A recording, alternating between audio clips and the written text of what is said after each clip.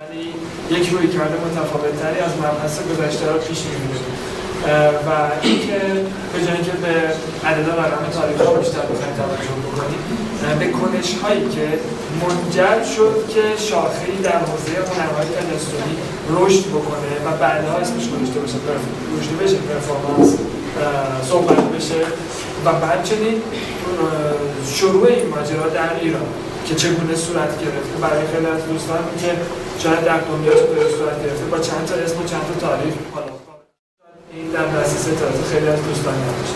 مبحثی که جلسه امروزمون با این موضوع شروع میشه توسط جناب اتحاد و بعد از اون هم در گفتگوی بین دیگر شرکت کنندگانمون در حوزه این موضوع مبحث ادامه بدیم و بعد از اون هم به مسئله درد در پرفورمنس رنج در پرفورمنس تعلق میده. من از آقای اتحاد دعوت میکنم که موضوعش رو شروع کنیم. اول از سلام میکنم، تشکر میکنم که اومدیم.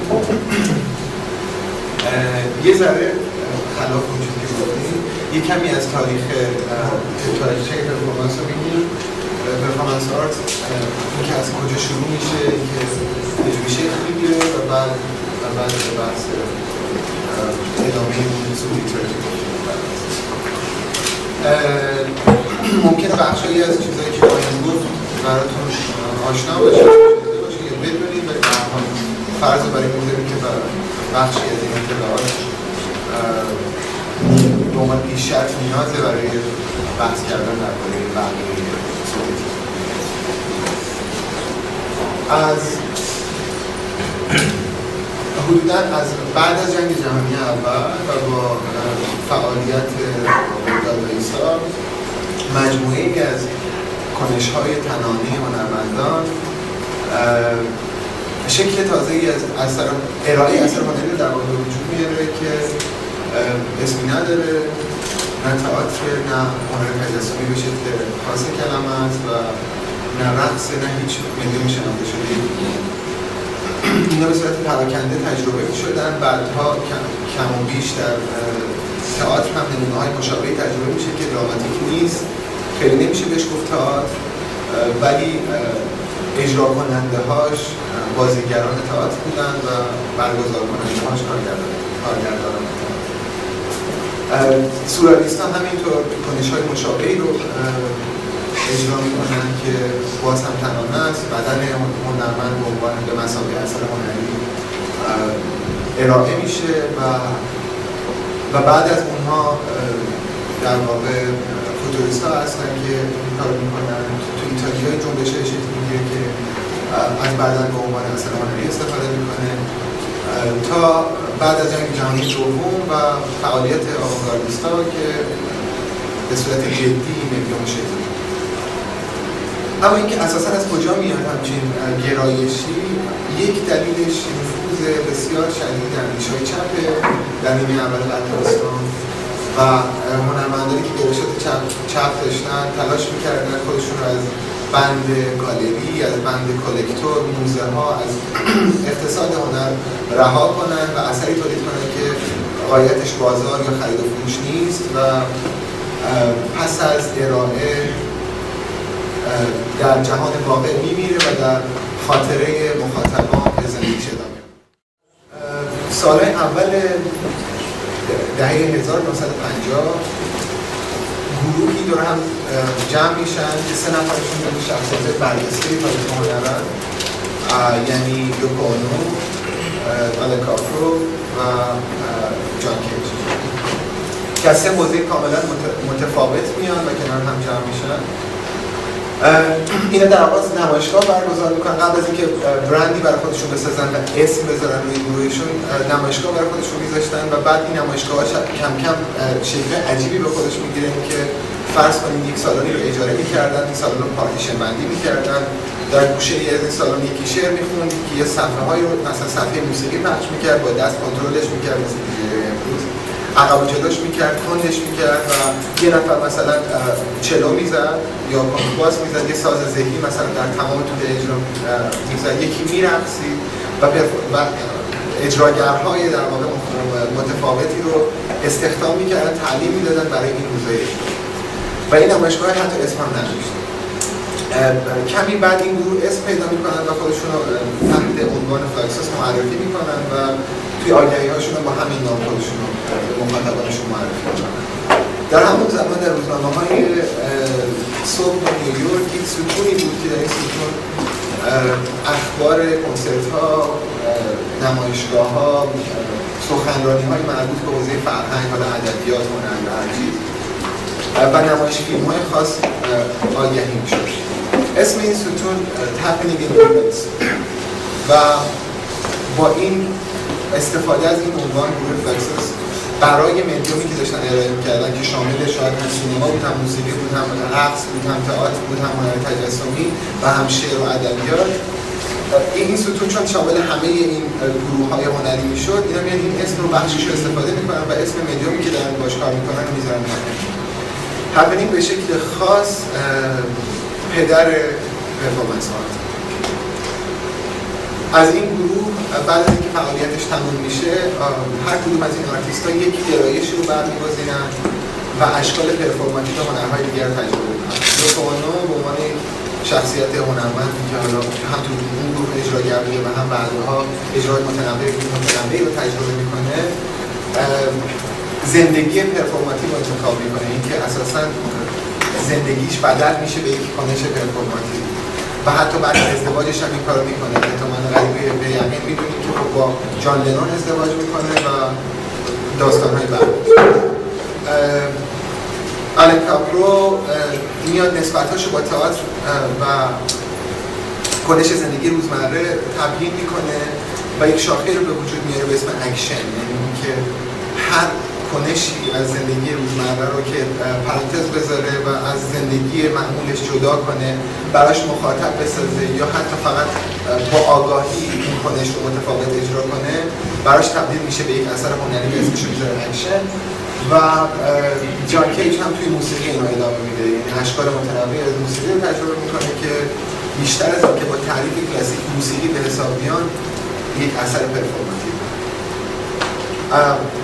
یک نفر چهارم که عضو این گروه نیست و به دلایل دیگه جذب هنر تناولی، هنر اجرایی میشه، جوزف بویسه که اساسا ما به لحاظ تاریخی ترکیب پرفورمنس آرت و مدیون فعالیت‌های اون. این مجموعه گرچه توی متون تاریخی و مقاله‌هایی که حالا کوتاهن توی حوزه همه این مجموعه رو به جوزف بویس نسبت میدن، ولی یک سابقه طولانی داره که حداقل ما میتونیم به مثلا از سال 1920 پیگیریش کنیم تا 1960 که بار بشه. در نتیجه در قیاس با کشوری که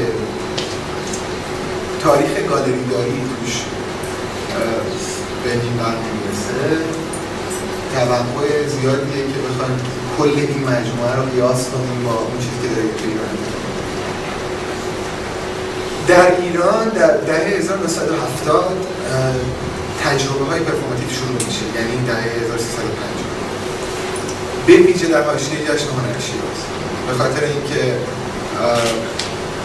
پرفورمرهای دعوت میشن از کشورهای مختلف و توی شیراز ایونت های مرتبط با هنر معاصر اتفاق میفته و آروم آروم آکادمی هنر ایران که خیلی داشته کلاسیک رفتار می‌کرده با هنر با آثاری مواجه میشه که با هیچ کدوم از گرایشات از پیش تعریف شده شناخته اساتیدش امکان نبود و این یه ایده‌ای رو به ذهن دانشجوهای هنر میاره که توی حوزه جدید که نمونه‌هایش اتفاق میفته، ولی خیلی از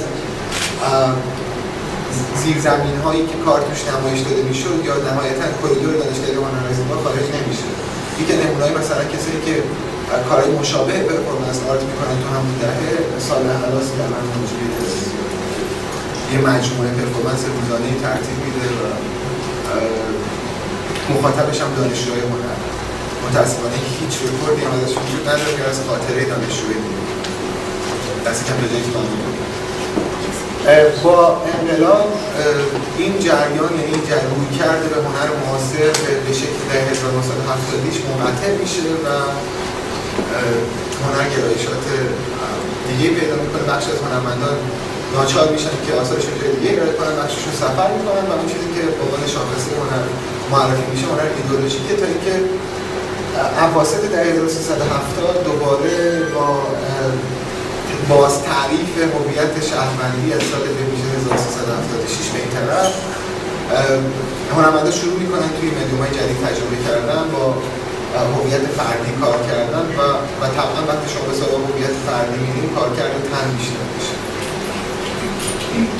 بقیه نمونه ها رو میذارم برای بحث که توی بحث هر جایی که لازم شد یکی از نمونه‌هایی که مثلا توی هنر ایران اتفاق افتاده و به عنوان پرفورمنس آرت شناخته میشه رو بحث.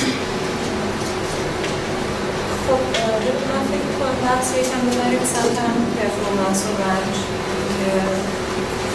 که یه تاریخ کوتاهی بود به پرفورمنس، ولی معمولا هنر تنانه همراه با رنج داره. از اینجایی که می‌دونم خیلی از دوستان قاعدتاً آسیب به خود و رنج کشیدن رو اصلا تو ژانر هنر قبول ندارن.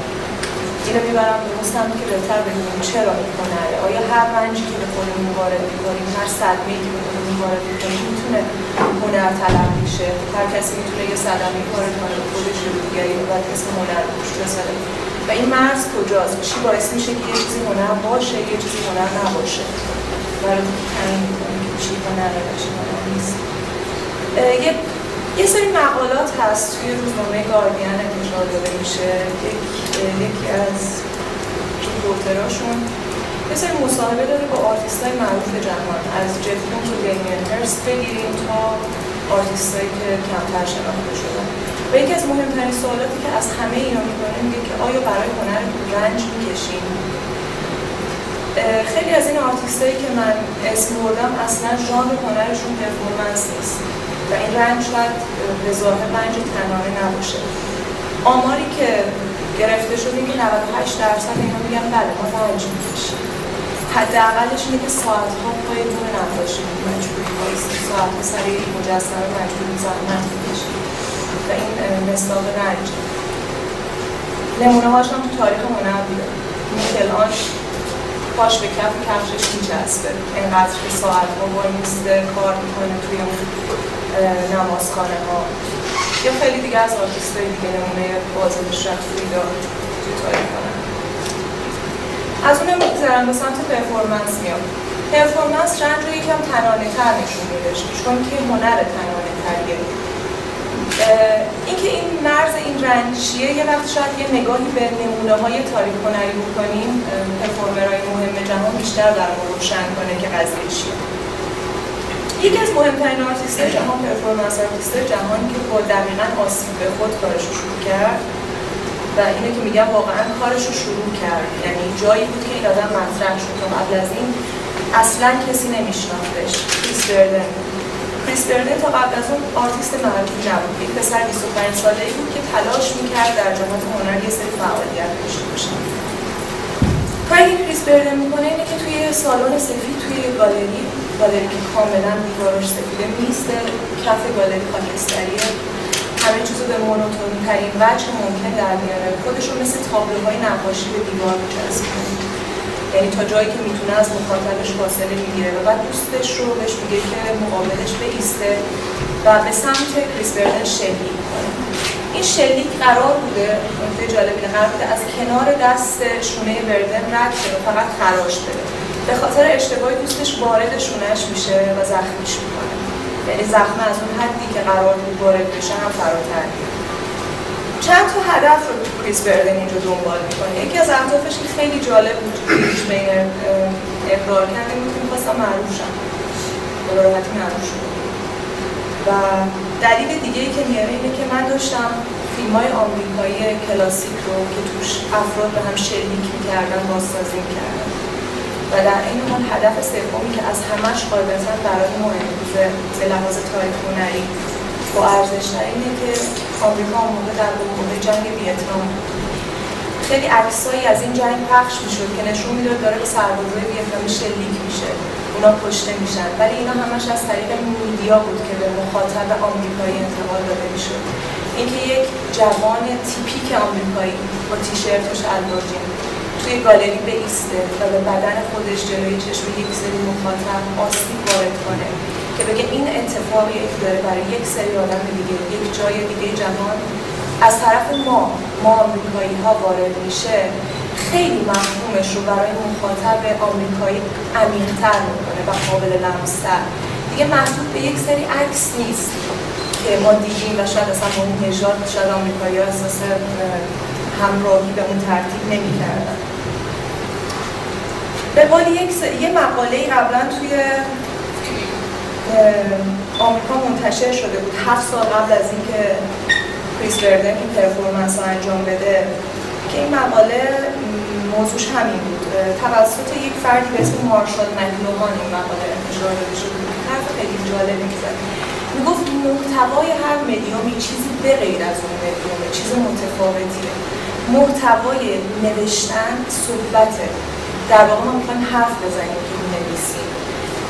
و اینجاست که ما می‌بینیم مدیوم‌ها در طول تاریخ کم کم کاربرد خودشون رو از دست میدن. شاید یک عکس دیگه انقدر کارایی نداره، انقدر تاثیر رو مخاطب نمیذاره که حالا یه پرفورمنس زنده یا یه ویدیو پرفورمنس، چیزی که مخاطب خیلی میدونه در گذشته نه چند دور اتفاق افتاده، از روبروتر خیلی با اتفاق مواجه میشه.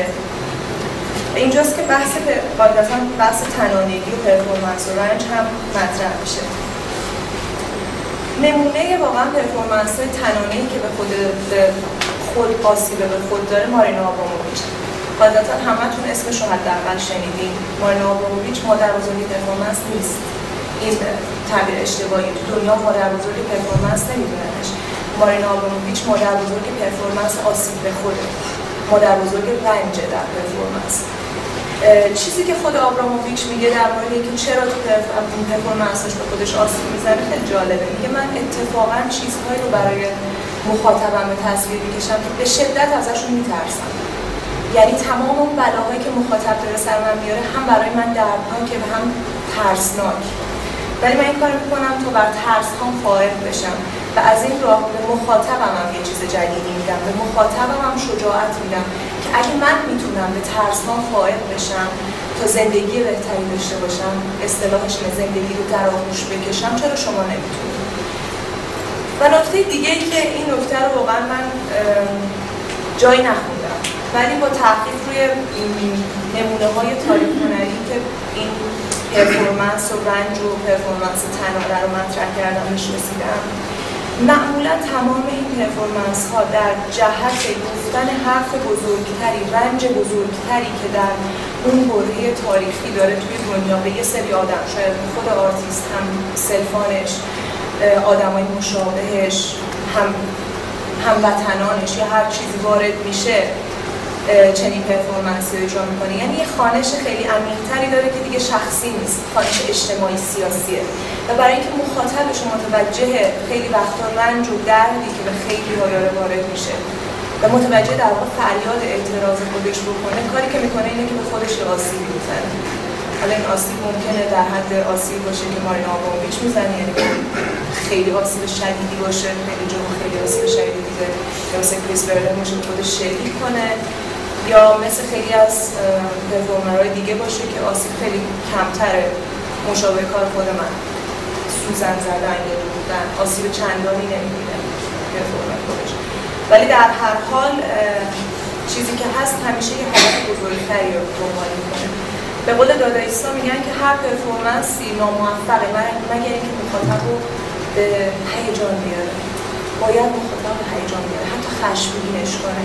چرا؟ برای اینکه باعث میشه انگاره‌ها و ایده‌های قدیمی شکسته بشه و بتونیم روی اونها یه سری انگاره و ایده‌های جدیدی بنا کنیم. و هر چیز جدیدی نیاز به قربانی داره. اینجا خیلی وقتا آرتیست قربانی رو خودش فرض میکنه، مثل یه آینه قربانی میاد خودش رو قربانی میکنه خیلی جاها تا اون هدف بالاتری که داره بهش برسه. حالا خیلی وقتا مثل حرف کریس بردن می‌خواستم معروف بشم، هدف از این شهرت هم خیلی جالب بوده، خب می‌خواسته حرفاشو خیلی راحت‌تر به دنیا بگه. مثلا 25 ساله سختشه تو آمریکا حرفاشو بگه و هر جایی میگن سخته، خیلی سخته. خب این خیلی راهه چیزی بود براش، در این حال از این قربانی نگذشته و در این حال اینم بگم عواقب قانونیش رو همیشه در هر جای دنیا پذیرفته بودن. یعنی خیلی از این پرفورمنس آرتیست‌ها کارایی که کردن عواقب قانونی داشته به علت اینکه در مدر شما اینجا حق نداری به خودت آسیب‌های جدی وارد کنی، این مرز داره این آسیبه و این عواقب رو هم پذیرفتن این کاریه که متاسفانه جدی میگم آرتیستای ایرانی انجام نمیدن، یعنی حاضر نیستن عواقب کارشون رو بپذیرن، ولی حاضر شدن عواقب کارشون رو پذیرفتن به خاطر اینکه اون حرف مهمتری رو که می‌خواستن بزنن بتونن به طور کامل به گوش مخاطبشون برسونن.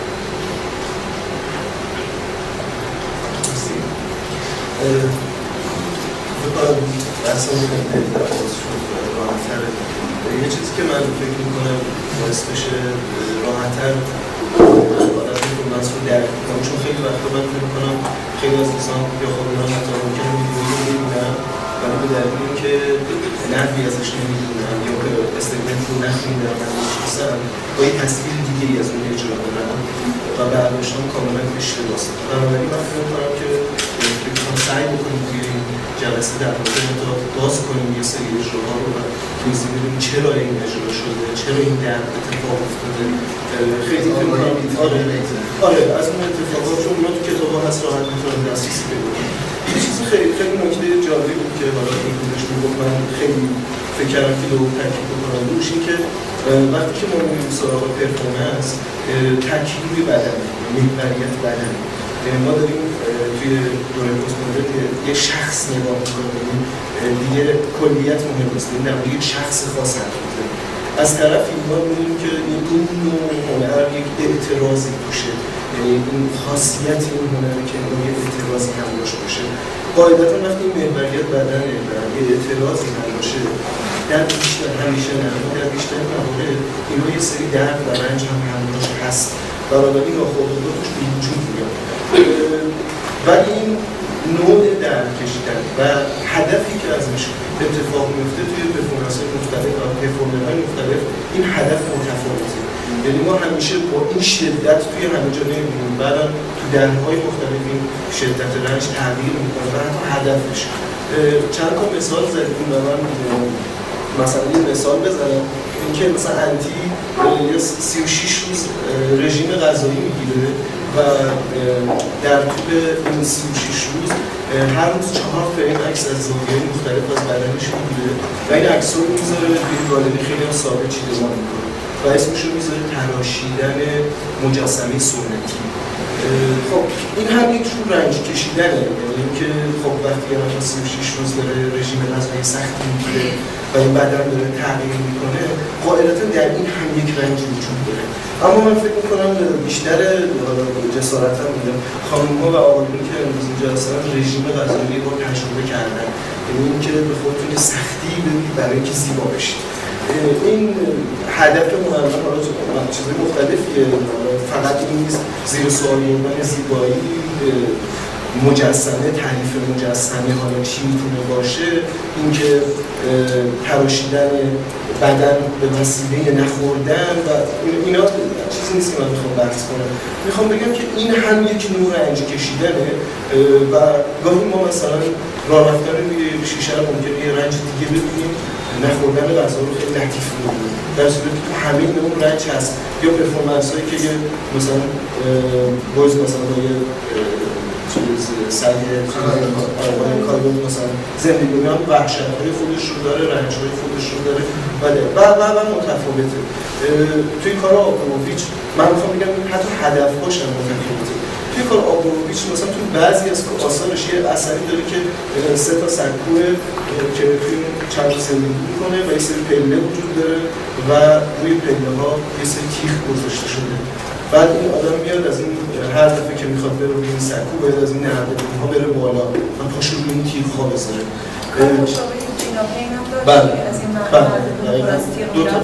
هدف از این کار واقعا این نیست که بخواد رنج خودش رو منتقل بکنه به هنرمند، به مخاطب. اتفاقی که داره ایجاد میکنه این که میخواد در اون لحظه دوچار یک تمرکزی بشه، چون شما وقتی که پاتون دارید رو تیغ میذارید به هیچ چیز دیگه نمیتونید فکر کنید، باید بدونید چجوری پاتون رو بذارید که نبره. خیلی مهمه، یعنی دارید یک تمرکز نزدیک میشه برای اینکه بتونه از اون رد بشه و سلامت رد بشه. و میدونیم میشه خیلی از تمرین‌ها رو انجام میده برای تمرکز، این خیلی کار کرده. و این تمرکز و این انرژی میخواد به مخاطب هم بدهید. این لحظه مخاطب هم نمیتونه به چیزی دیگه فکر کنه. انقدر این صحنه خاصه که مخاطب هم حتی پلک نمیتونه بزنه. بنابراین مخاطب و هنرمند توی یک لحظه خاص به وسیله چیزی که ممکنه رنج ایجاد کنه داره دچار یک تمرکز میشه. یک لحظه جهان اطرافو خالی میکنه، فکر همه چیز میره بیرون و فقط به قدمش فکر میکنه. این خیلی اتفاق مهمیه. اونجا آرتیست نمیخواد به خودش آسیب بزنه. من مطمئنم که شاید آدم‌ها هم میترسه از اینکه آسیب ببینه، ولی داره از این رد میشه. خودش گفته میترسه. بعد معمولا این شکلیه. اینو معمولا اکثر پرفورمنس‌ها که می‌بینیم برای چیزی که آخه ما یه چیزی هم من دفعه پیشم گفتم، اگه پرفورمنس احتمال شکست نداشته باشه اصلا پرفورمنس نیست. این احتمال شکست، این ترس باید وجود داشته باشه. اگه شما مطمئن باشید پاتون رو نمی‌دارید که اتفاق نیست. این اون تمرکزی که همیشه آرتیست باید دغدغه حتما ازش میترسه. اگه مطمئن باشه اتفاقی براش نمیفته اون لحظه ساخته نمیشه. بنابراین من میخوام یه بخش یه سری بریم سراغ اینا که حالا میتونه جنبه‌های متفاوتی داشته باشه و اینکه اصلا وقتی که من بدنم رو دارم به عنوان محوریت صحبت و اینکه چقدر آزادم باهاش چی انجام بدم، رنجی که داریم تک تک ما میبریم و بعضی وقتا حتی احساس همدردی ایجاد میکنیم. این شدیدترین چیزی که اتفاق میفته. اما همیشه نمیتونیم با همین شدت بگیم که مثلا فلانی با این درد میخواست خودش رو معروف کنه یا مثلا نه من منظورم چیزی میدونم من مبالغتی ندارم به این اتفاق، ولی میخوام بگم که اتفاق اینه جنبه‌های متفاوتی از این رنج توی پرفورمنس هست، هدف‌های متفاوتی هم هست. برای ماها یه مقداری به دلیل اینکه این بدن اینجا یک خیلی مال خودمون نیست، یعنی ما یاد نگرفتیم که به این بدن مال خودمونه، ما تصمیم بگیریم و خیلی چیزایی دیگه اینجا تجربه نشده و اینکه شاید احساس میکنیم بس خسته شدیم از این رنج یا یه جور شو میبینیمش، نمیخوایم باور کنیم که بالای یه مرحله از این اتفاق شده که آرتیست حق داره برای بیان یه سری از اتفاقا از اون مرحله هم حتی رد نشه.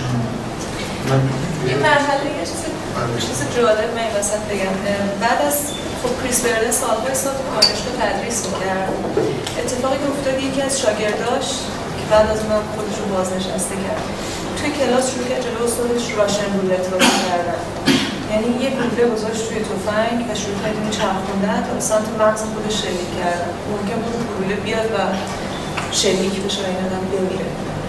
تقریبا با وجود اینکه خود کریس بردن به خودش شلیک کرده، یعنی داده کسی به شلیک کنه و آرتیست مهمی در تاریخ هنر حساب میشه، کاری که این شاگرد رو کرد حتی خود کریس بردن و تمام منتقدین نفی کردن. هدف چی بود؟ که چی؟ خواستی چی بگی از این کار؟ تو این کار ریاکاریه برای توی هنر، یعنی دقیقا واژه‌ش هم همون بود، هیپوکراسی و کار بود. این کار ریاکاری هنریه چون تو هیچ هدفی رو دنبال نمی‌کنی. صرفا خواستی بگی من میتونم، خیلی میتونم. آدمای سادومازوخیست به راحتی میتونن خودشون صدمه بزنن، ولی مسئله اینه که خیلی وقتا پرفورمنس آرتیست اصلا سادومازوخیست هم نیستن. حتی اون لذت هم میبرن. آره این رنج رو به خودشون هموار میکنن برای اینکه هدف دیگه‌ای دارن، حرف دیگه‌ای میخوان بزنن. مثلا قضیه جنگ ویتنام شوخی نیست، ولی آدم دارن کشته میشن و آمریکایی‌ها شادن و متوجه نیستن، حتی سربازای خودشون هم دارن قربانی میشن پیداشون اونجا. و یه آرتیست میاد میگه که بسته دیگه فایده نداره با نقاشی نشون دادنش. مثالهایی که من توی سری مقاله خوندم کار گویاست. توی کار گویا که یک فردی داره به یک شلیک میکنه، خب یه نقاشی زمانی تاثیر خودش رو داشته، ولی مسئله اینه که این توی این لحظه ثابت شده، حتی اگر عکس هم باشه باز توی این لحظه ثابت شده. اون تأثیری رو نمیذاره که آرتیست وقتی واقعا با اون اتفاق مواجه میشه و شما میبینید میفته زمین، دچار آسیب میشه، دچار درد میشه، دچار خونریزی میشه، چی بهتر از این مفهوم رو مخاطب منتقل میکنه که ببینید این بلاییه که سر یه سری آدم داره توی ویتنام میاد، میتونی از نزدیک لمسش کنی. دیگه یه تابلو نیست که ما ببینیم بگذاریم بریم، در این حال فیلم سینمایی هم نیست که مطمئنیم توی فیلم سینمایی جلوه‌های ویژه داره استفاده میشه. اون تأثیری که باید بذاره رو نمیذاره. خیلی از این مدیوم‌ها قضیه از این مدیوم‌ها کم کم کارایی خودش رو از دست میدن و نیازی که جا بکنن مدیوم‌های جدید بیان. در حال حاضر تو دنیای امروز پرفورمنس آرت چنین چیزی رو ایجاد کرده. من یادم توی یکی از جلسات پرس کنفرانس خود مارینا آبان پیش بودم، حرفی که این خانم زد برام خیلی جالب بود. از خاطرات خودش یه جاهایی تعریف کرد و گفت زمانی که من پرفورمنس آرت رو شروع کردم به گفتن تو هنرمند نیست، کاری که میکنی هنر نیست، مقصودت چی؟ جالب اینه که الان برای این آدم قطعا وارد رفرنس‌های تاریخ هنر شده و استفاده با القاب مختلف، مادر بزرگی چی، مادر بزرگی چی، آرتیست چی، و در هر حال کلی پیرو داره. هیچ کس هم نمیتونه از تاریخ هنر خارجش کنه و مدیومی هم که داره کار میکنه همه جای دنیا به عنوان یه مدیوم پذیرفته شده. الان حداقل توی اروپای غربی و آمریکا، هنوز کشورهای مثل ما جالبه، تو اروپای غربی و آمریکا به عنوان یک مدیوم هنری پذیرفته شده الان دارن یه سری آرتیستا توی امریکا فعالیت میکنن، یه سری شاگرد تلاش میکنن مثل خودش تربیتشون کنن که اینا بیان پرفورمنس‌های این آدمو بعداً بازسازی کنن، جاهای مختلف دنیا نشون بدن و زنده بمونه. برای اینکه پرفورمنس دوباره باید نشون داده بشه، فایده نداره که فقط تاریخ هنر رو داستان ازش بخونی، باید از نزدیک دیده بشه تا اون لمس رو دوباره به مخاطب بده. حتی حس ترس، هنر حتما نباید القای حس زیبایی کنه، حتما نباید یه تابلو قشنگ باشه که ما حس کنیم وقت قشنگی خوشمون بیاد. خیلی وقتا چون اهداف دیگه رو دنبال میکنه باید در مورد حس ترس، حس اضطراب، شاید همه اینا رو ایجاد کنه تا بتونه مخاطبش رو به یه سطح دیگه ببره، مخاطبش یه سری مضامین دیگر رو منتقل کنه. همیشه تابلوی نقاشی یا مجسمه نمیتونه این کارو بکنه. گاهی وقتها مجبوریم مثلا قربانی بدیم و پرفورمنس آرت به بهترین نحو این کارو میکنه. حداقلش قربانی شدن پرایوسی هنرمنده، حریم خصوصیش، برای اینکه خیلی جا مجبوره درهای این حریم خصوصی رو برای مخاطبش باز کنه، خواسته یا نخواسته. حداقل قربانی که باید بده حتی توی ایمیل ترین پرفورمنس ها. و چیز دیگه ای که برای من جالب بود این که یه بحثی جدیداً مطرح شده که آیا پرفورمنس آرت حق داره به مخاطبش آسیب بزنه؟ من به شخصه میگم به طور قطعی چیزی که ما ازش صحبت میکنیم آسیب نیست نسبت به مخاطب میتونه هر لحظه ترک کنه، نبینه، چشماشو ببنده، قطعا آسیب جسمی به مخاطب وارد نمیشه. چند وقت پیش یه مجله آمریکایی یه مقاله انتشار داده بود، یه مصاحبه با یک آرتیستی، نکتهش براتون میگم خیلی جالبه، به اسمش هم من تا حالا نشنیده بودم، ریچارد وایتهرست، که یه چیزی ادعا میکرد که توی ساخته به اسم ریگ تانل که توی از یه تونلی مخاطب باید عبور کنه و میگه هر مخاطبی جرأت کنه از این عبور کنه من بهش تجاوز میکنم. خیلی برام عجیب بود که واقعا تو میکنم اجازه بده شده همچین چیزی به نمایش در بیاره، خودش چیه؟ خب مصاحبه هم کلا حرف بی‌معنی خیلی این آدم زده بود که سری عکس هم ازش گذاشته بودن. نتیجتا من افتادم دنبال سرچ کردنش، دیدم در واقع مقاله اون مجله پرفورمنس بوده، نه چنین آرتیستی وجود داره، نه چنین کاری اصلا اجازه اجرا پیدا میکنه، هیچ جای دنیا اصلا انسانی نیست. برای همین من خودم خیلی به این تاکید دارم، پرفورمنس آرت حق نداره مرزهای حقوق بشر رو در خاطر من میخواستم که بگه من میخواستم فعلا حرف بزنم، نه، تو حق نداری برای زدن حرف هر چقدر هم مهم حقوق بشر رو زیر باید درست مخاطبتون به آسیب بهش بزنم هر چیزی. اینو از این جهت گفتم که همیشه هر چیزی مرز داره و برای من این مرزش اینجاست با من. مرزی که به نظرم اجازه نداریم که مخاطب صدمه بزنیم، چون من جدیداً شاهد پرفورمنس های این چنین هستم توی آرتسینه ایران متاسفانه و قبولشون ندارم. به نظر مثلا آرت میخوام بپرسم که به نظر شما که در پرفورمنس ما یک بخشی رو داریم که خارج از پیش بینی ماه و اون خارج از پیش بینی ممکنه یا خودمون هدف قرار بده از نمونه یا به نوعی اتفاق بیفته و مخاطب اینجاست و ما با اون خارج از پیش بینی بودن رو جزء پرفورمنس میدیم. آیا باید اون بخشی که ممکنه آسیب برسونه رو از قبل تدارک بدیم؟ حتما شما اگر که داریم یه کاری میکنیم که توش فرض کنید تمام زمین رو تیر فرش کردیم قاعدتاً باید از قبل یه سری گارد بذاریم در مخاطب اصلا اجازه ورود ندیم. اون خود پرفورمره که میتونه تصمیم بگیره میتونم وارد شم میتونم به خودم آسیب بزنم برای مخاطب قطعاً همچین حقی نداره و باید یه سری پیش بینی ها داشته باشه و تو شما ببینید من تو گالری تو راحت‌تر بگم همه چیز جواب غیر قابل پیش بینی. اگه یه مخاطب یه تابلوی میخشوشه بیفته روش در هر حال مسئوله صاحب گالری و باید بهای این مسئولیت رو یه بخشش همینه یعنی اینکه یه سری حوادث چون یعنی مربوط به چیدمان یا اجرا میشه که ممکنه به مخاطب آسیب بزنه از قبل باید اینا براش تربیه‌ای بشه من یه چیزهای ساده می‌ذارم واسه اونا نه جیمز توره آرتیست بسیار سرشناس آمریکایی 85 سالشه جزو چهره‌های شاخص هنر معاصره. این از یک سالی که تکنولوژی ویرچوال ریالیتی حقیقت مجازی بسیار جدی شد و تونستن ازش برای اینستالیشن استفاده کنن. یک مجموعه اینستالیشنی از سالن‌هایی که با دیوارهای مجازی ساخته شدن کار کرد که خیلی مشهوره تو تاریخ هنر.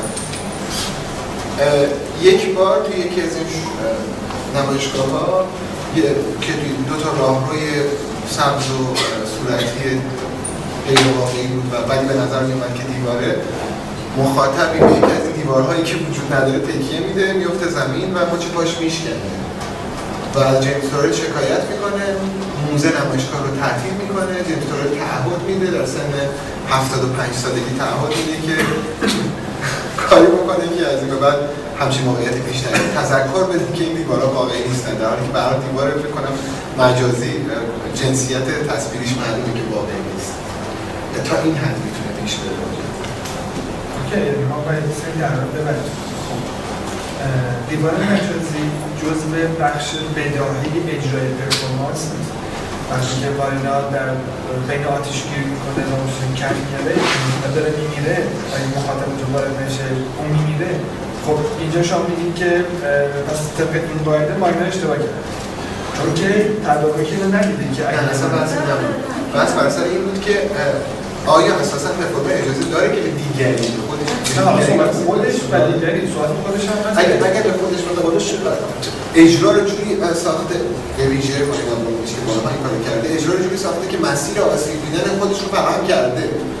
مثلا یه نکته بگم من راجع به کلاس‌های پرفورمنس مارینا بروش این کلاس‌های پرفورمنس که داره یه سری پرفورمر رو داره تعریف می‌کنه بهشون یاد میده اینقدر که بدن خودشون کنترل داشته باشن جزء کنترل است که اگر مرد برهنه پرفورمر اما در ایستاد همه خانم‌ها مجبور شدن از این وسط رد شن و بدنشون به این آدم خورد این آدم حق نداره به حالت تحریک داره یه اتفاق بدنی که قاعدتا دست آدم نباید باشه. مارینا آبراموویچ خصوصا اتفاقا خیلی این چیزا رو دقیقاً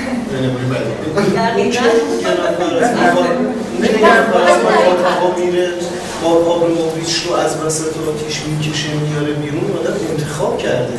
ببین خیلی فرق داره که تو یه نفر بهش آسیب بزنی یه نفر برای کمک بره آبراموویچ رو بکشه میتونست نره اون دیگه انتخاب اون آدمه میتونست آبراموویچ کمک نشه و احتمالش همونجا بمیره اما شخص خودش قبول کرده که خب اگه پس ما در اینجا یک مبحث پیچیده میشه مارینا آبراموویچ به عنوان یک پرفورمر بسیار حرفه‌ای به یه نفر تدریس میده توی آموزشش داره میگه که باید تمرکز بکنید و باید با این تمرکزتون بر زرج و دردی که ممکنه از طریق جسمی یا روحی بهتون وارد بشه هر چیزی هر چیزی باشه. خیلی پس مارینا آبراموویچ باید تمرکز میکرده و جلوی دودی که ممکنه خفش بکنه رو از بین بره چون که این کار کرد یا اینکه این مسئله پیش بینی جو مشکل پیدا میکنیم یا اینکه مارینا آبراموویچ به عنوان کسی که در اجراش همیشه میگه هر چیزی که میترسم به جنگ و به سمتش میرفت و بعد ترس هم قرار میکنن، خودشون در مسیر بسیار ترسناکی از زندگیش قرار میده که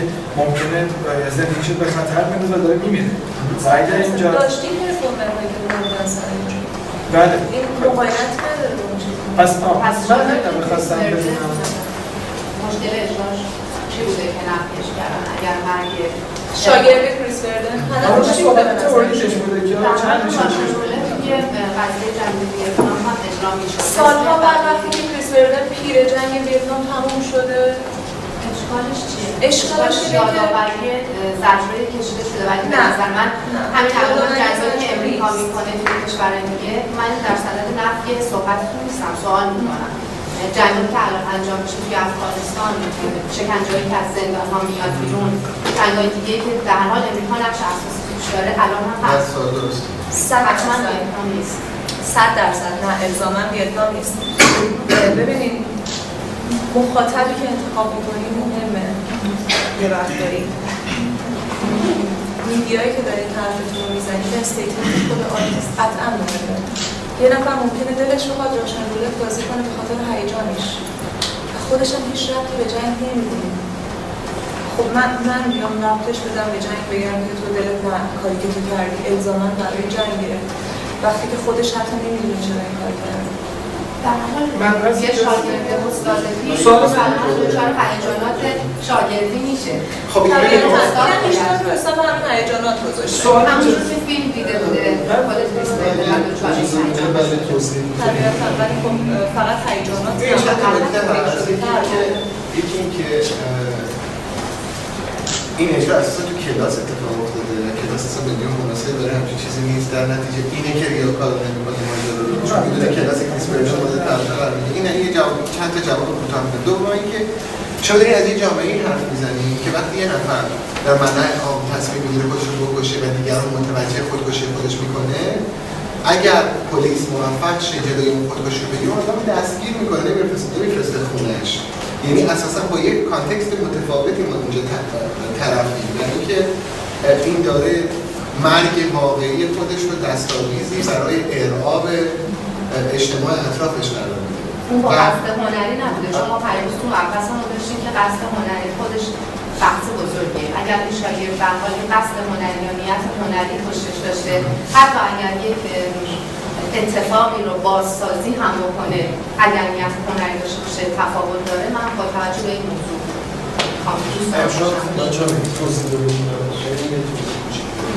من روزم یه صحبتی در این زمینه شد. یکی از چیزایی که خیلی مهمه یادمون نره این که پرفورمنس زندگیه و واقعیه. یعنی اصلش اینه که من نمیتونم مثلا من یه ایرانیم که یه چیزایی اصلا برام مهم نیست بعد یه اجرا بذارم در مورد مردم مالیزی که مثلا توی فلان جای کاری کردن و فکر کنم که دارم خب این اصلا من اصلا نه از اون اطلاع دارم نه پس دارم یه بازی انجام میدم. خب این اولی که من اگر دارم تو این لحظه چیزی رو تجربه میکنم که مال خودمه قابل باوره نه چیزی غیر از این. وقتی که من چیزی رو دارم در موردش حرف میزنم که اصلا تو اعتقادات هم وجود نداره بگم وای مثلا چرا اینجوری شد من خودم آدمی باشم مثلا خیلی وحشتناک‌تر از این اتفاق خب قطعا این آدم شاگردش رو میشناسه اتفاقهای به روز رو هم میدونه و میدونه این آدم چقدر درگیری داره با اون موضوع پس نپذیرفته قاعدتا. یه استاد قطعا اینقدر تسلط داره که اینو خودش وقتی اون شکلیه اینقدر تسلط داره که بفهم بعضی وقتا توی کلاس‌های خودمون پیش میاد یکی یه موضوع انتخاب کنه خیلی خوبه ولی واقعا شما نگاه کنید هیچ ربطی به اون آدم نداره، اصلا هیچ ربطی نداره. یعنی فقط یه پس‌اندازه احتمالاً یه بخشش اینه، یه بخش دیگه‌ش اینه که این آدم چیزی که علی خیلی تاکید داره درسته این که داره توی کلاس این کار رو انجام بده. بعضی از این اتفاقها و با اون شدت که تاثیرش چی میتونه باشه ما معمولا داریم توی سر کلاس که آموزش می‌بینیم مثل اتود داریم می‌زنیم سر یک اجرای سری موقعیت و اتفاق خاصی به یک استیتمنت مشخص و چیز اینطوری. بنابراین وقتی که نمیپذیرتش شاید دلیلش اینه که داره بازم آموزش میده بهش میگه جاش اینجا نیست اتفاق اینجوری نیست ما که در مورد اون جزئیاتش نمیدونیم. ولی یکی از اتفاقات واقعا مهمش که من فکر می‌کنم اینه که اصلا ربطی نداشتن. ببین من فکر می‌کنم اینجا دو تا موضوع هست که هم تو باز نشد. من خواستم قبل از اینکه وارد بحث موضوعی موردی بشیم در مورد نمونه‌ها یه پرانتزی باز کنم که هیچ چیز شد فرصت نشد که این فکر می‌کنم کمک می‌کنه به باقی بحث. اینکه اساساً هنر معاصر بسیار وابسته به کانتکست، یعنی کانتکست فرهنگی هنرمند، کانتکست سیاسی، بافتار زمینه بستری که هنرمند توش رشد کرده، توش زندگی میکنه یا باهاش مرتبطه اساساً خیلی بیشتر مهمه تا هنرمند. باورها اساساً نسبت دارن با کانتکستی که آدم توش رشد کرده. مثال این که اگه مثلا یه هنرمند مدرنیست که در فرانسه زندگی میکرد، مثلا در پاریس زندگی میکرد، سفر میکرد به آفریقا، ممکن بود به ناگهان دوره کاریش تغییر کنه به آفریقایش. یا اگر سفر میکرد مثلا به خاورمیانه، یا دوره کاریش وابسته شه به هنر خاورمیانه، به نقاشی، به فرهنگش، به همه چی. و توی هنر معاصر کمتر شاید همچین اتفاقی هست. بین این مدیومایی که ما امروز میشناسیم، یعنی بیش از 80 میلیون پرفورمنس آرت، فکر میکنم بیشتر از همه اینها کانتکست شده، بیشتر از همه این میلیون در حوزه هنر معاصر مرتبط با بستر زمینه بافتار اجتماعی فرهنگی سیاسی هنرمند، تجربه روزانه زندگی هنرمند، حافظه تاریخیش، آنچه نژاد هنرمند، وطن هنرمند، سرزمینش، خانواده‌اش، خویشتن امروزش پشت سر گذاشته و پیش رو میره. چیزهایی که بهش تحمیل شده یا چیزهایی که به سمتش آغوش شده. این عناصر فکر میکنم بیش از هر چیزی پیکره این اثر موفق پرفورماتیو میسازه. یه اثری که زیر عنوان پرفورمنس آرت به شکل خاص تعریف میکنه. من کمتر فکر میکنم امشب بریم سراغ رسانه‌های به میانجی، یعنی بین رشته‌ای، چیزایی که با مدیوم‌های دیگه سر و کار دارن، بعضی اینا هم پرفورمنس هم توشون نداره. صرفاً در مورد پرفورمنس آرت. من این مسئله رو بگم که ما در مورد اینکه در پرفورمنس آرت مجاز هستیم به مخاطب مناسب برسونیم یا نرسونیم، شواهد یا دلایل شخصی قاطعی رو اینجا بیان کردیم. ولی در مورد اینکه در پرفورمنس آرت پرفورمر یا هنرمند میتونه این امکان رو داره که در مورد کار ریاکارانه حرف نمیزنه، در مورد یک کار دیگه حرف میزنه که متفاوت کنیم اثر هنری هست. آره هست. این آیا این پذیرفته هست که ما کلا جراحت سنگینی ببینه غیر قابل جبران؟ آیا ما مثلا ما اینجا مثلا ما داریم حوزه اخلاقیات مقایسه می‌کنیم، آیا ما اینا میتونیم بشکنیم این مرز رو؟ آیا پرفورمنسات این گستره رو به ما میده؟ پاسخ فکر می‌کنم ساده است، بله هست، به خاطر اینکه نمونه درخشان همچین چیزی اورلانه. تعداد جراحی‌هایی که کردن بعضی زیاد بوده که الان چهره مشخصی ندارن، چهره ثابتی نداره و بعد به خاطرش هم درآمد پرداخته، پیگرد قانونی کشیده و اینکه برای یه آدم یک شخص حقیقی یه چهره‌ای داره، یه کارت شناسایی داره و مشخصه. این که شاخ بهش اضافه میشه، یه دهن بهش اضافه میشه، هر از گاهی یه اتفاقی داره براش میفته. خب این کانکشن پرفورماتیو زندگی این هنرمند یک پرفورمنس طولانی مدته و آسیب به خودش هم فکر کنم به حد نهایت. همین رو می‌خواستم بگم. این درس که آیا ما بپرسیم آیا همچین چیزی هست یا نه، از عهده سلیقه من شما خارج از بگیم آره یا نه. بله هست، چون نمونه‌هاش تو تاریخ هنر هست، نمونه‌های موفقی هم هست و وارد کتاب‌های تاریخ هنر هم شده. خب ولی اینکه ما میتونیم یه سوال دیگر رو مطرح کنیم که مرز هنرمند کجاست تا کجا هم داره پیش بره؟ آیا این اعمال انسانیه؟ من فکر میکنم به چند تا مسئله بستگی داره. بله اگه من پاشم برم توی یک خیابون شلوغ تهران سر خودم رو بدم یک ببره، به نظرم انسانی نیست، به این علت که اونجا کلی بچه رد میشه، کلی مخاطبی که انتخاب نکرده مخاطب هنر باشه و من دارم با چیزی مواجهش میکنم که حقش نیست ببینه، ممکنه کل زندگی این آدم تحت تاثیر قرار بده. از این نظر بله به نظر من بسته کاملا این حرف بسته به محدودیت ها، بسته به جایی که اجرا میشه، بسته به کنش پرفورمر، بسته به مخاطب و خیلی چیزای دیگه داریم که در واقع لگاسی این امر رو به ما نشون میده چیه، چقدر ما میتونیم پیش بریم، تا کجا پیش بریم. بله مارین آبرامیچ میتونه حق داره و هیچ پیگرد قانونی هم نداره. به یک دلیل ساده برای اینکه مخاطب انتخاب میکنه که ببینه، مخاطب میدونه از قبل قرار با چی مواجه بشه، میره که با ترس‌های مارین آبرامیچ و چه بسا ترس‌های خودش مواجه بشه. ببخشید در مورد مخاطب وقتی که گفتن مخاطب رفت و ماریا رو از روی آتیش آورد بیرون نجاتش داد، مخاطب این حق داره که تو اون فضای پرفورمنس وارد بشه. یعنی سوالا در حرف پرفورمنس می‌بینم دارم پیش میاد. وقتی که ما به عنوان یه جمع مخاطب هستیم حق داریم بریم جلو و کاری انجام بدیم یا نه؟ ما باید برسیم و اون کاری که اون میخواد رو ببینیم یا نبینیم یا بریم. خب این حق رو داریم.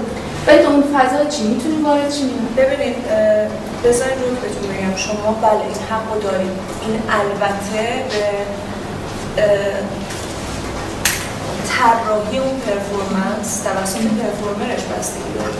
گاهی یک پرفورمر یک خط قرمزی برای شما میکشه میگه از این حد جلوتر نیا چون برای خودت بده.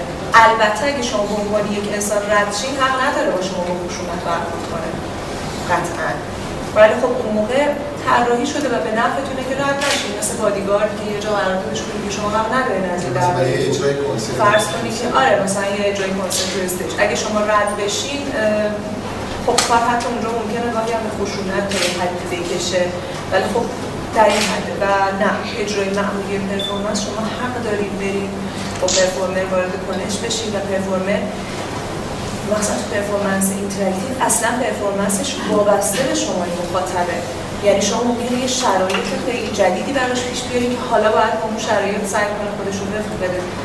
نهایت اینه که پرفورمنس رو قطع میکنه، کاری که مارین آبرامیچ هم کرد. مارین آبرامیچ 72 وسیله مختلف رو در اختیار مخاطبش قرار داد، از رژ لب بگیرید تا تبر و گفت مخاطب حالا من اینجا عروسکم بیاد با من هر کاری میخواد بکنه.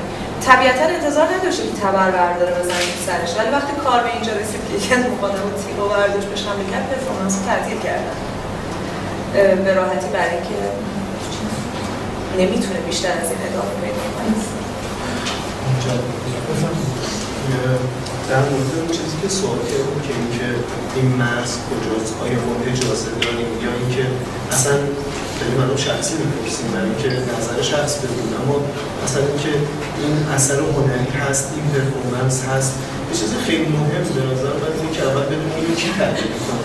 یعنی من میام میگم که این اثر پرفورمنس بود یا نبود، یا این رو یه چیز دیگه یه جایگاه وجود داره که ما اینو قبول میکنیم و قبول نمیکنیم. این خیلی مهمه که بدونیم. من خیلی چند وقته دارم میشنوم که مثلا دوستان میگن که به نظر من فلان کار پرفورمنس نبود یا کار فلانی که اصلا حتی آرتیستای خیلی مهم رو نام میبرن که به نظر من این کار پرفورمنس نیست، هنر نیست. این نظر من تا کجا؟ آره این خیلی مهمه که ما بدونیم مثلا اجازه داری میتونیم نظر بدیم و چه کسی تعیین میکنه. یه چیزی به نام جهان هنر وجود داره که اون جهان هنر اون بعد از معمولا بعد از گذشت یه سری اتفاق‌ها یه خطایی می‌ذاره و یه سری آدم‌ها یه سری اجراها به عنوان اثر هنری انتخاب می‌کنن، اونها می‌پذیرن، یه سری آرتیست رو می‌پذیرن. برای این وقتی ما این قرار گرفتن ما تصمیم نمی‌گیریم که اون پرفورمنس می‌دونیم یا نمی‌دونیم و دیگه در واقع چاره‌ای نداریم. چاره‌ای نداریم. اون خطاش شده. حتی چیزی که علی هم ابتدای صحبتش گفت چیزی بود فلکسوس ها اومد یه سری اتفاقات داشتن که حتی اسم نداشت، بعدها اسم روش گذاشته شد فرمت ها، بعدها بعد از همین کار خودش اسم نذاشت.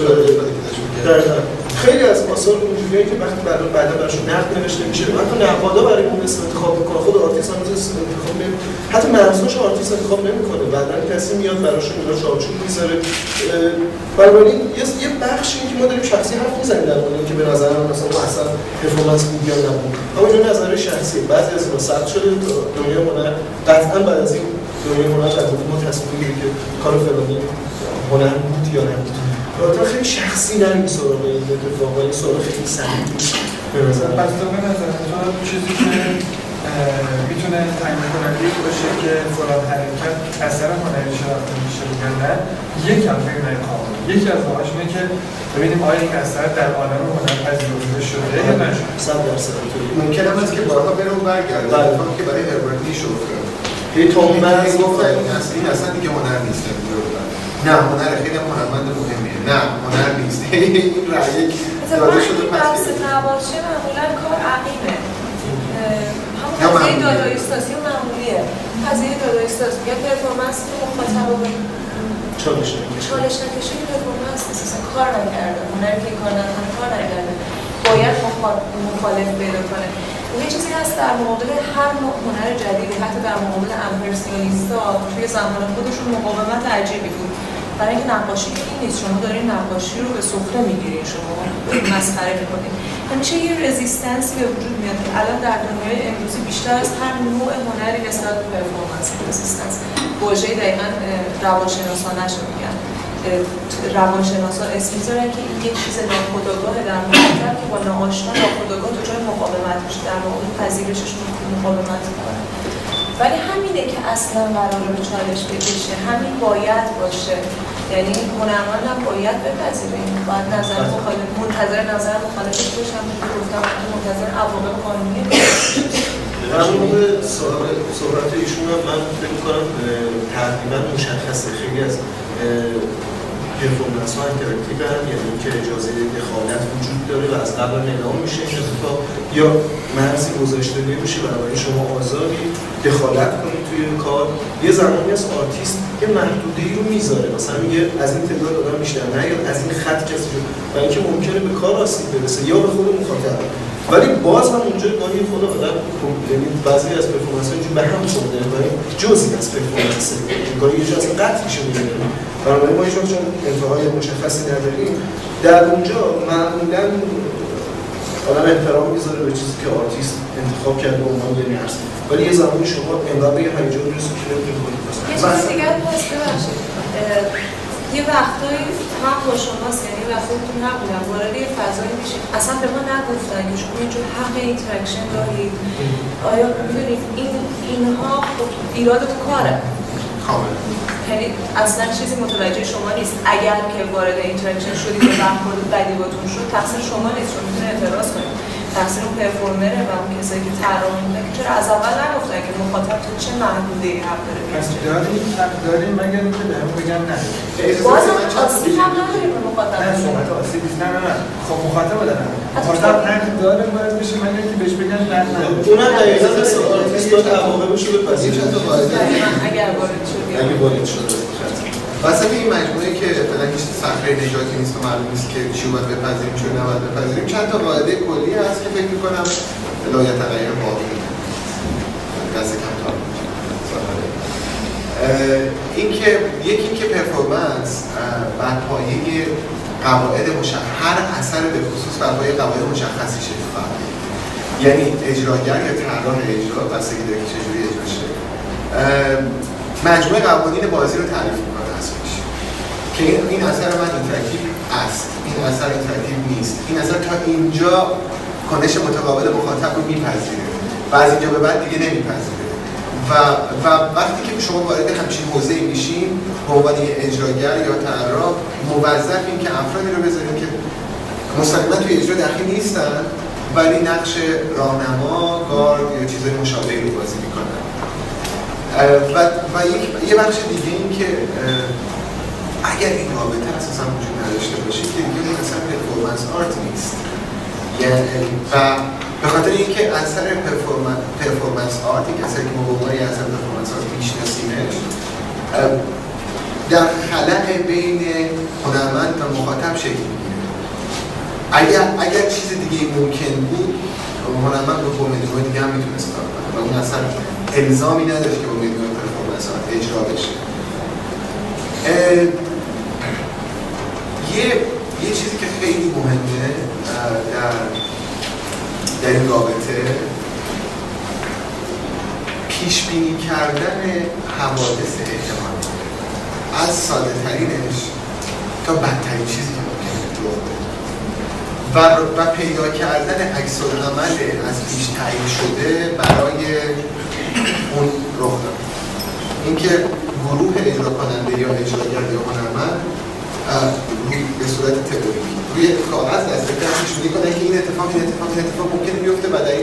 در حین اجرا من چه عکس العملی میتونم نشون بدم؟ پیدا کردن نقطه پایان، یعنی کجا خط قرمز اجراست که اگه از اون کسی رد شه یا یه اجراگری از اون رد شه، اجرا کلا باید قطع بشه و کنسل بشه. و نکته بعدی پذیرفتن اینه که همه اجراهای همه آثاری که با مدیوم پرفورمنس آرت اجرا میشه نباید به ثمر بشه. یعنی این یه قاعده ای که ممکنه موفق یا ممکنه ناموفق بشه و ممکنه اساسا از دسترس هنرمند دیگه خارج بشه. یعنی ممکنه اتفاقی در فضای گالری بیفته که اثر شما از اینجا خارج شه با جمعی از مخاطبا و بره به یه جای دیگه و اینا چیزاییه که تا جایشو میشه پیش بینی کرد و از یه جایی به بعدش نمیشه و مجبورین در فضای گالری یا اثر رو قطع کنیم یا به شکل خاصی که از قبل پیش بینی کردیم براش یه پایانی تعریف کنیم. یه مسئله که تا اینجا بهش نزدیک شدیم ولی پرداخته نشد اینه که وقتی ما اجازه میدیم مخاطب با اثر درگیر بشه در یک اثر جایی و داریم به این پرفورمر یا بزنیم طراح پرفورمنس به این فکر میکنه که مخاطب درگیر شد چگونه یا به این فکر میکنه که شوکی رو به مخاطب وارد بکنه یا اینکه تأثیر رو بر ذهن مخاطب بذاره. من میخوام مثلا کنم که محدوده پرفورمنس چیه؟ چه چیزی رو چه مجموعی از اتفاقات رو ما میتونیم جزء پرفورمنس اجرای پرفورمنس بذاریم؟ یعنی که آیا کنش‌های مخاطب ضبط میشن به عنوان بخشی از اجرا اگر مهمه؟ یعنی مثلا ما چه مجموعه ای رو به عنوان پرفورمنس میتونیم جمع‌بندی بکنیم؟ آیا صرفاً کنش پرفورمر مطرحه یا اینکه برای پرفورمنس طراح پرفورمنس مخاطب عکس‌العمل مخاطب مهمه؟ ما باید مجموعه اینا رو جمع‌بندی کنیم و بگیم این کل اجراه. آیا مثلا این محدوده چجوری آیا در آثاری که قبلا اجرا شده به اینهاش هم پرداخته شده یا صرفاً شرح موقع بوده؟ می‌خواید جواب بدیم به این سواله؟ من فکر کنم دفعه پیش یه صحبتی در این زمینه شد و الان داریم میگیم که بعضی از کارهای دخالت مخاطب رو در اجرا داره، بنابراین این کارها با حضور و یا حتی گاهی با عدم حضور تماشاگر کار میشه. بنابراین حتی نبینندنش یا شرکت نکردن هم یا ترک کردن هم بخشی از این اجرا محسوب میشه. بنابراین در اونجا هر دو دخیلن در اینکه یک اثره و گاهی ادامه هم پیدا میکنه. اما یک زمانی هستش که این پرفورمر روی اتفاق خودش بلده کار میکنه و دخالت مخاطب رو یه جایی ذهنی فقط مثلا داره یا اصلا نداره، بنابراین اون اثر محدود میشه به اون بخش خودش. توی بعضی وقتا داریم میبینیم که پرفورمنس ها به یک صورت خاصی تبدیل به مثلا ویدیو میشن، بعد اینا ادامه پیدا میکنن، عکس چیدمان و اتفاقای اینجوریه که اون وقت نمیتونیم بگیم محدود پرفورمنس به یه اندازه‌ای مثلا تموم شد، فریز شد، تموم شد. اینا بازم گسترده میشن بعد از این مدت. بنابراین خیلی این مرز مشخص نیست که بگیم دقیق تا اینجا تموم میشه این هست یا نیست، ولی برای هر اثر میشه مشخص کرد که برای این اثر این پکیج تا اینجا با حضور این مخاطب و با این شکل تا اینجا پرفورمنس بوده و اینجا کات شده دیگه تموم شده. این در مورد هر کدوم خاص میشه اینطوری گفت. اساسا اگه میشد به سوال شما جواب سریعی داد به این سوال که دامنه‌های مثلا هنر مدیوم مجسمه سازی تا کجاست همین شد جواب داد. یعنی به تعداد هنرمندانی که با این مدیوم کار میکنن میشه مرزهای تازه‌ای برای اون مدیوم تعریف کرد و ویژگی هنرمند برجسته اینه که این مرزها رو پل میده، پس میرونه، خرابشون میکنه و مرزهای جدید برای ولی درباره اون بخشی که تا کجا توی رابطه هنرمند و مخاطب و اثر اون مجموعه، اون کره پرفورمنس آرت شکل میگیره، این به تعداد آثار مختلف پاسخ‌های مختلف داره. بستگی داره که چجوری طراحی شده.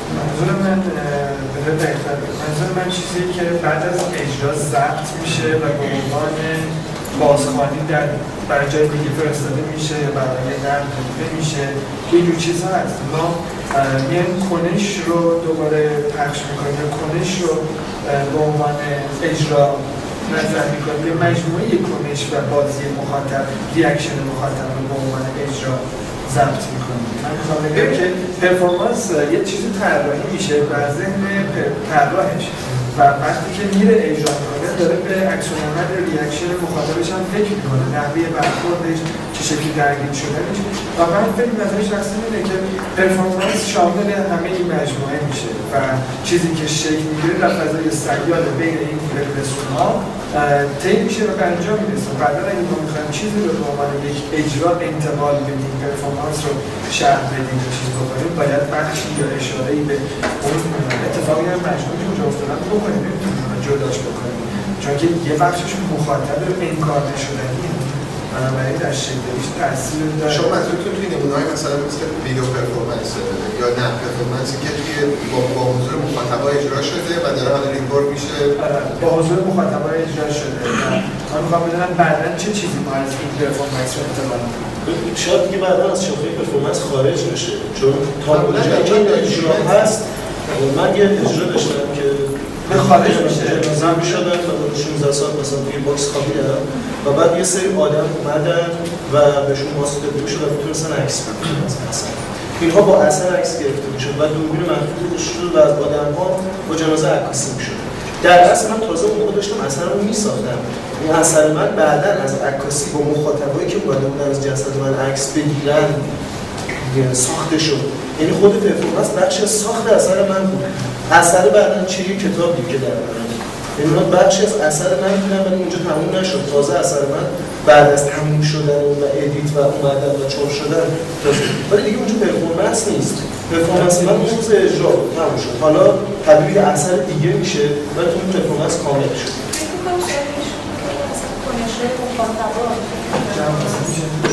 جمع بسته میشه. من فکر می‌کنم که آره من فکر می‌کنم بله.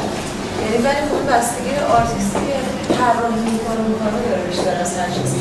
ممکنه یه نفر بگه نه من خودم مخاطبم هیچ کس نباشه اجرا می‌کنم، یک نفر باشه اجرا می‌کنم، 100 نفر باشه.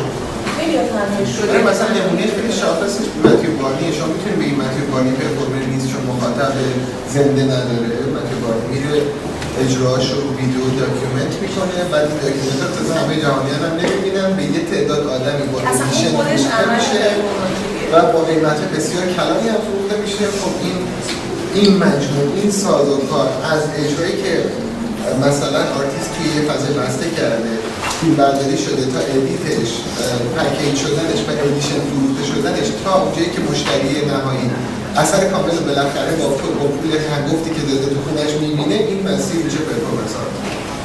متشکرم. حساب بکنم که برای یکی به سوالات فرق مختصر و سریع به یه چیز میخوام اشاره کنم که توی یکی از بحثایی که قبلا صحبت کردیم و فهمیدیم که محور بحث امشبه ربط داره و فکر کنم که بهش خیلی توجه نشد. اونم اینه که آیا رنجی که ما ازش حرف میزنیم که حالا ممکنه یه جوری تبدیل یعنی یه آسیب باشه یا هر چیزی همیشه صرفا فیزیکی نیست یا حداقل همیشه صرفا منشأ فیزیکی نداره. یه صحبتی چند شب پیش با جناب اعتمادی داشتیم در مورد یه اثر به خصوص که خب من اسم ولی من فکر می‌کنم که خیلی وقتا با در نظر گرفتن تمام تعاریفی که و با در نظر گرفتن جایگاهی که در مورد رنج توی پرفورمنس در موردش صحبت شد، خیلی وقتا احساس می‌کنم که رنجی که فیزیکیه یا منشأ فیزیکی داره، چون رنج که اساساً یه کانسپت ذهنی هست.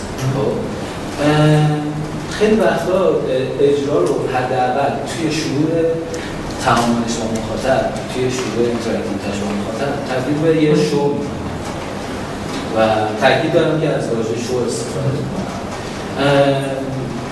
و توی همون پرفورمنس شما مواجه میشین با اینکه رنجی که اساساً منشأ فیزیکی نداره، منشأ عمیق‌تری داره، به مخاطب تحمیل میشه بدون در نظر گرفتن این که این نوعی آسیب رسوندن به مخاطب. مثالش هم خیلی ساده، حتی قبل‌تر از اینکه حالا پرفورمنس آرت شکل یک میلیون هنرمند چک بگیره میتونیم با یه دونه از کار خود آلن کاپرا مثلا اون کوه یخی که توی لس آنجلس خودش شناخته بشه و یه آدم اونقدر به سمت پوشگرایی کشید که کشت.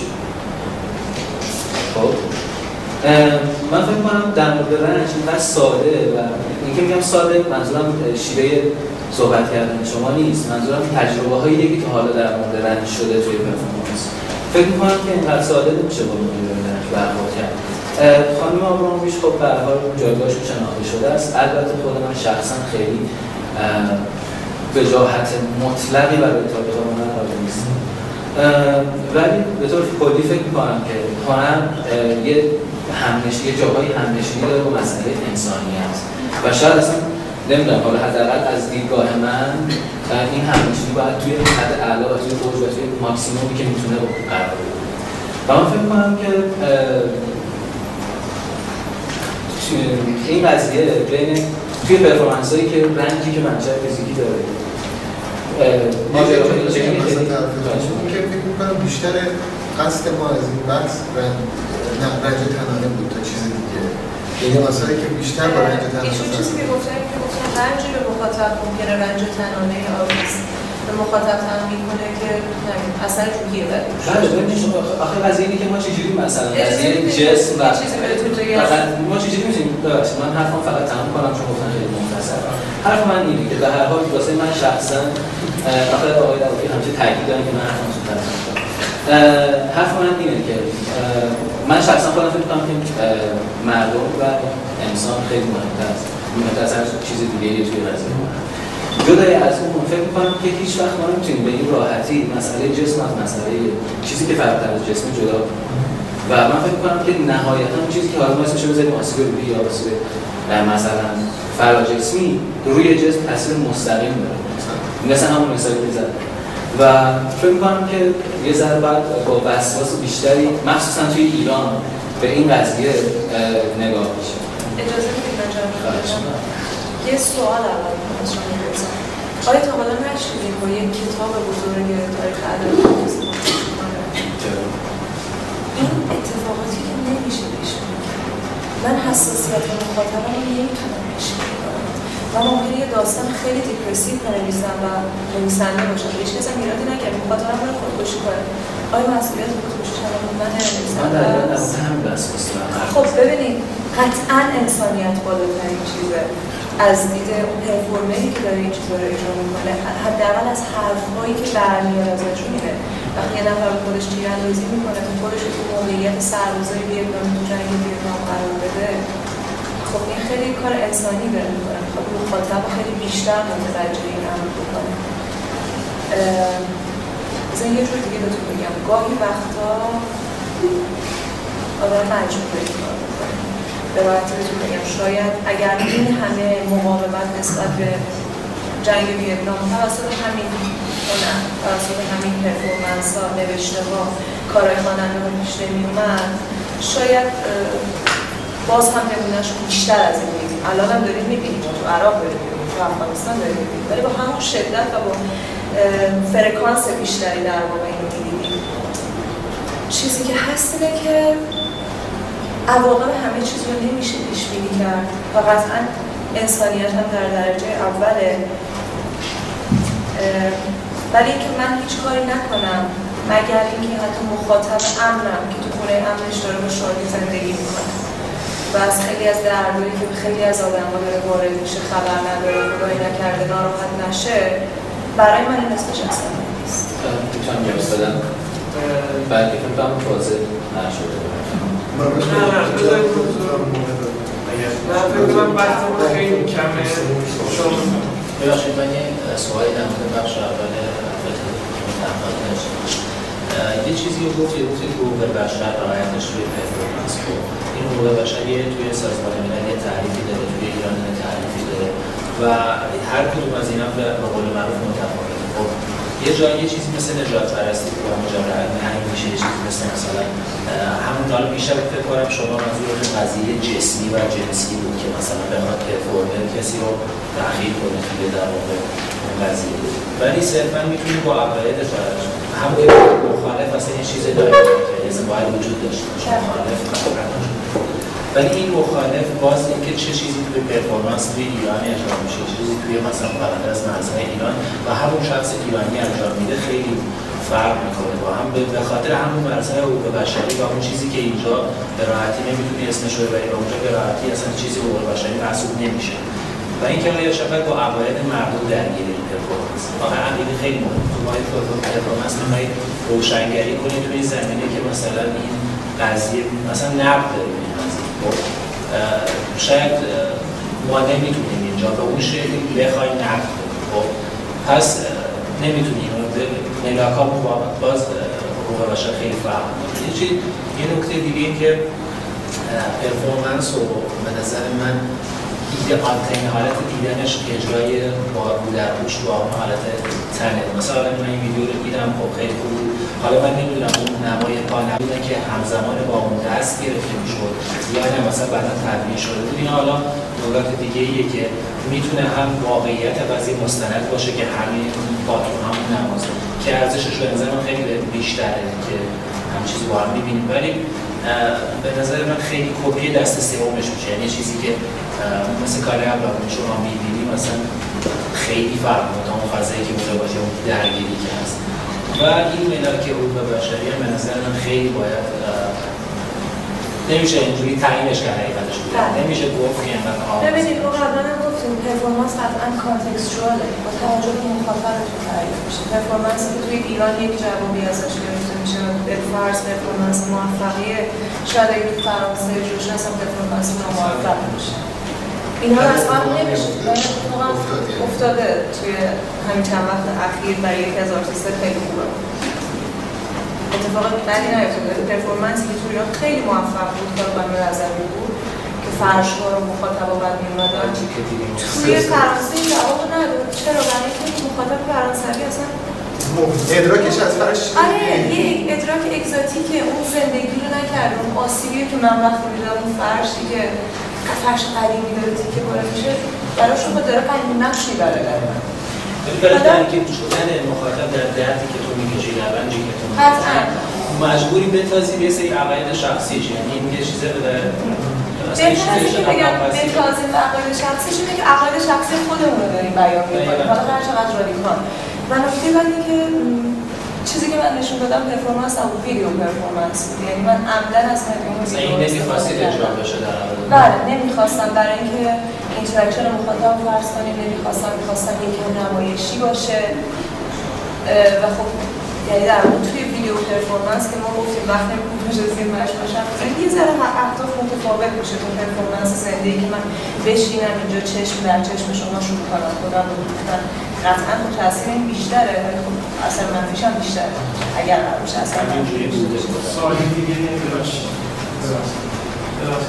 این که گفتید مثلا یه پرفورمنس تو ایران اجرا میشه یه جواب میده مثلا فرانسه جواب میده اونم که این از در حقیقت مخاطب در حقیقت پیش میاد مخاطب حرفی بحث مخاطب حرفی جایی که من نمی‌دونم که بحثش بوده که مخاطب حرفه‌ای باشه یا غیر حرفه‌ای یا اینکه از ذات این هنری که از هنرهای کانسپچواله و هنر پست مدرن و از اولا بخش با اعتمادی چون خود پست مدرن مثلا المان و تعریف‌های شاخصی نداره و مثل در قبلی کودک نوآموز شب درست نباشه که مثلا بشه گفت که پرفورمنس هم اینجا باید این جواب بده یا این توی کشور دیگر جواب بده. من همچنان که از جغرافیا برمیاد این قضیه یا از فرق ببینید من یه توضیح کلی دادم که هنر معاصر کانتکستچوال معمولا در اکثر موارد وابسته به گفتار هر جور نقطه و توی مدیوم‌های هنر معاصر پرفورمنس آرت بیش از همه اینا کانتکستچوال در نتیجه شما وقتی اثری رو با ارجاع به عناصر کانتکستچوال مثلا در مورد سرویس نظارت‌زایی پول کارکرد فرش سالی که اثر اجرا شده سال 88 سالی که خیابان‌های تهران درگیر رویدادهای خیابانی با خشونت بسیار زیاد توی همون روزها داره برگزار میشه و مکانش گالریه، مخاطبای خاصی رو به خودش میپذیره و این تناسب در تهران داره اتفاق میفته. شما با این همه ارجاع دارین اثر رو اجرا میکنید که از این ارجاعاتون بازخورد بگیرید. اینکه مخاطب ایرانی که تجربه زیسته با فرش داره، یعنی بچه از توش بازی کرده، بزرگتر شده، گلاشو شمرده، نمیدونم تا روز مرگش، میخواین که فرش رو دیگه دیگه کنه برای اینکه بتونه دیگه هاشو تصاحب کنه. حالا برای یه شهروند پاریسی که فرش براش همیشه یک چیز لاکچریه و اگه کسی فرش ایرانی تو خونش داشته باشه حتما دیگه پولی هم داره که همچین چیز سوغات یا قیمتی نصیبش شده. خب حالا وقتی از اون میخواین که ببره میشه یه جور غنیمتیابی که به من یه فرصتی دادن که یه تیکه فرش ایرانی اونم مجانی بردارم. خب دست به کار بشه کاملا معناش دگرگون میشه. این مسئله تنوع خانش نیست. مثلا که شما یه اثر رو برای یه مخاطب خاصی طراحی کردین، حالا برایش می‌ذاریم می‌بریم یه جای دیگه برای یه مخاطب خاص دیگه نمایشش کنیم. طبعاً معنی اثر عوض میشه. میتونه خوب باشه یا بد. اینجا یه مسئله پیش اومد. ارزشش به آخر اون پرفورمنس بستگی داره که چقدر تاثیر خودش گذاشته باشه برای آن هپی بوده. آره میگن هپی یا آن هپی باشه. پرفورمنس هپی پرفورمنس موفقه. یعنی اون جوابیه که می‌خواستم تأثیری که می‌خواستم مخاطب داشته. پرفورمنس آن هپی هم پرفورمنسی که خیلی شده تأثیر رو مخاطب داشته. یه سوالی که مثلا پرفورمنس میتونه مثلا شکست خورده باشه. یه بحثی هست که بعضی وقتا در بین حالا برابرچی که دارن توی حوزه پرفورمنس کار میکنن، میبرن، میچینن، اتفاق حادث میکنن، پیش میاد مخاطب حرفه‌ای. این اصلا چرا میشه بشه اعتماد داشت؟ آیا میشه این نفس اصلا داشته باشیم؟ این مثلا ما چه انتظار ما به چه کسی میتونیم مخاطب حرفه‌ای؟ مخاطب حرفه‌ای مخاطب آشنا و هنره، مخاطب صرف نیست. مثل مخاطب حرفه‌ای سینما یا ادبیات. مخاطب ما شما نگاه کنید تو سینما باشه سریال تلویزیونی ممکنه لذت میبره، پیام اخلاقی هم ازش دریافت میکنه و همه جا میگیره. مخاطب حرفه‌ای دنبال چیز دیگه است. اگه گستره بیان پرفورمنس و انسانگرایانه است، اگر که مباحثی که باهاش کار میکنه اینقدر در بین یک رشته مشخصی از اجتماع، یک جامعه یا در یک عالم قابل درکه، جایگاه مخاطب حرفه‌ای چی میشه؟ یعنی آیا ما باید مخاطبی داشته باشیم که گالری رو باشه، تاریخ هنر بلد باشه وقتی که داریم این وسعت بیان میدیم به کارمون؟ بستگی به این سوالی که شما پرسید خیلی بستگی به پرفورمنس هم داره.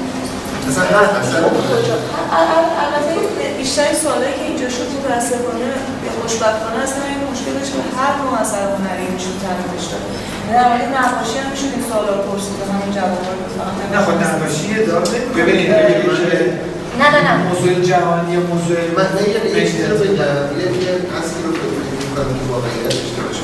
شما هیچ اثری رو نمیتونید مثال بزنید که مخاطبش تمام مردم جهان باشن و باهاش ارتباط برقرار کنن و ازش راضی باشن. یعنی همیشه شما یه چیزی تولید می‌کنید، دامنه‌ای از مخاطب‌ها رو هدف می‌گیرید.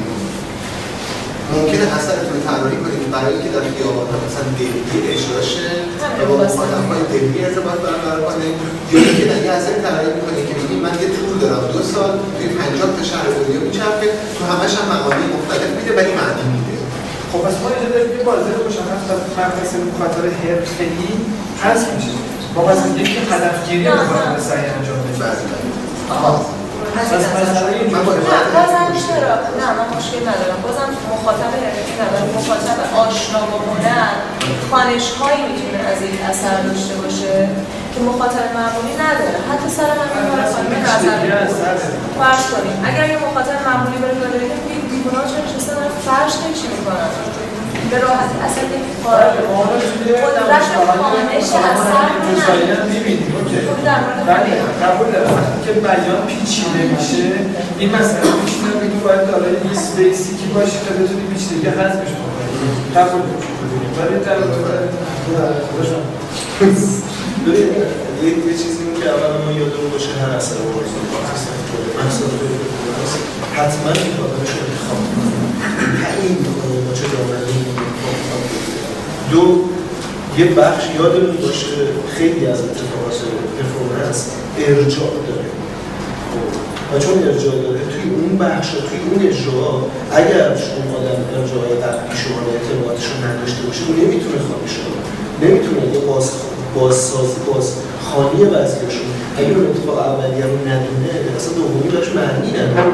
بنابراین بعضی از آثار بازم این میره سراغ همون بعضی از آثار هستن که برای مخاطبی اجرا میشن که این بک‌گراند رو میشناسن.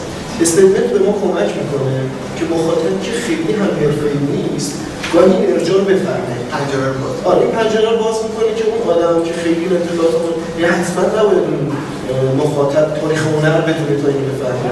گاهی تو استیتمنت حل میشه ولی باید